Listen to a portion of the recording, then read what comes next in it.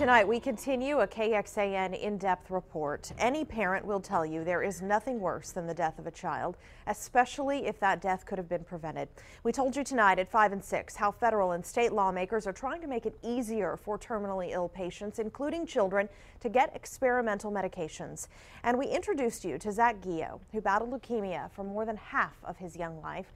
Sometimes trying experimental therapies and medication, even his rejection for compassionate use of a drug his doctors believed would help him. These are issues we have been investigating for more than a year when we went to Washington, D.C. to talk to lawmakers about reforming the system. And we visited a lab in Georgetown, the Texas Life Sciences Collaboration Center, where they're developing experimental medications. They're caught in the middle of the compassionate use battle.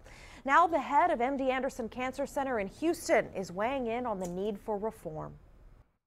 And what we need to do is we need to bring together the government so they can write the right laws, the pharmaceutical industries who are developing the drugs to be able to facilitate access to the drugs, patients and families, as well as academic institutions who are doing clinical trials, so that we can provide access to patients with life-threatening disease as soon as possible, and at the same time preserve the testing of new drugs so that many patients in the future will have the opportunity to gain access to those drugs and have it become the standard of care.